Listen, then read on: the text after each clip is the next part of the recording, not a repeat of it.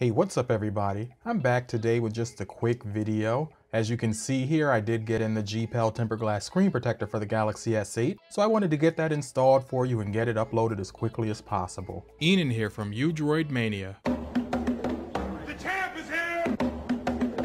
The champ is here!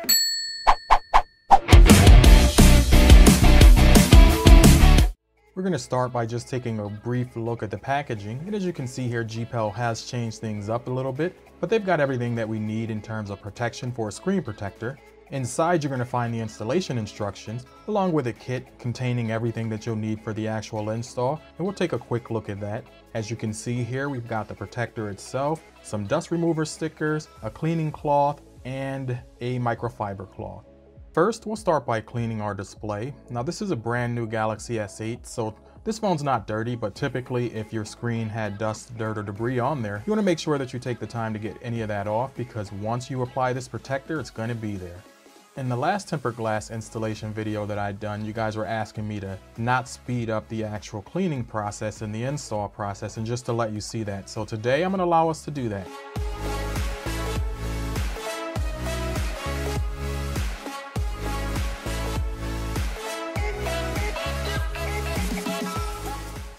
As you can see here, it doesn't take a very long time to clean or dry the display, so take the time that you need, whatever you're comfortable with. Just make sure that there's nothing left on the display.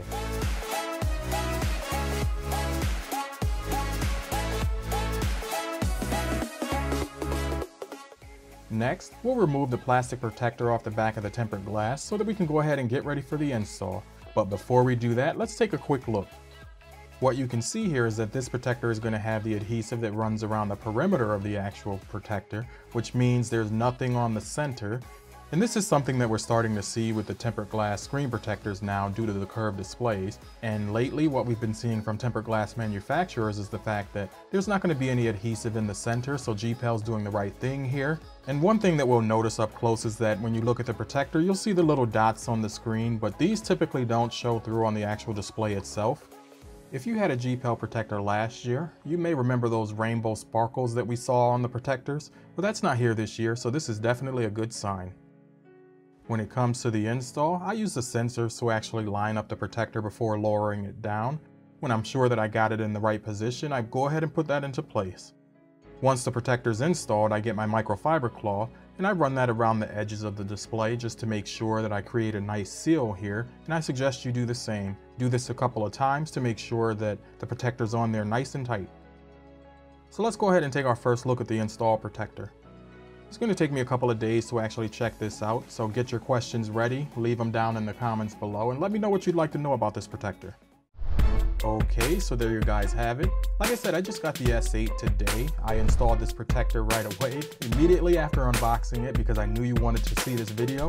I haven't had a lot of time to actually play with this and fully test this out, which is why this is not a review video. It's just to let you know that I did get these protectors in, and I'm going to start the review on this today. Leave your questions down below and let me know exactly what you'd like to know so I can make sure that I cover that in the full review.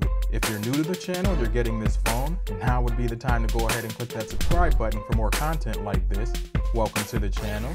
As always, I'd like to thank you for watching, and I'll talk to you in my next one.